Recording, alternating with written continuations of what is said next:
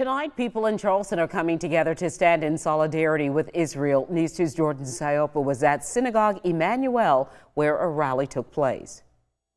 As far away as Israel may seem to some, for many others here in Charleston, the horrific events over the weekend hit close to home. Many people here have friends and family who live in Israel, and tonight they came together to show support and to lean on one another.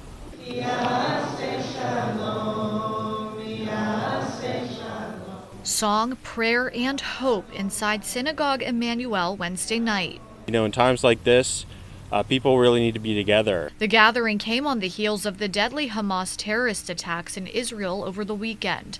More than 500 people came to show their support for Israel and mourn those who were brutally murdered. Immediately, your mind goes to which of my family members are in Israel right now, who may be visiting them. Those questions being asked by so many members of the Jewish community in Charleston and around the country. First, I started reaching out to all the different friends and family that are there.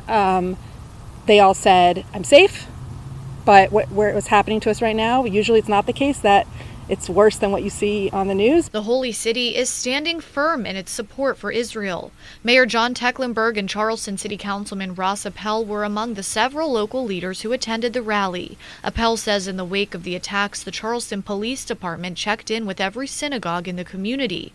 On Tuesday, Council adopted an emergency resolution condemning Hamas terrorism. In closing, I just want to say this. I'm proud to be Jewish. I stand with Israel. And on this issue, for sure, Charleston is united. Tomorrow, a Charleston Stands with Israel event will take place at Charleston City Hall at 5:30. Reporting in West Ashley, I'm Jordan Sayopa. Count on 2.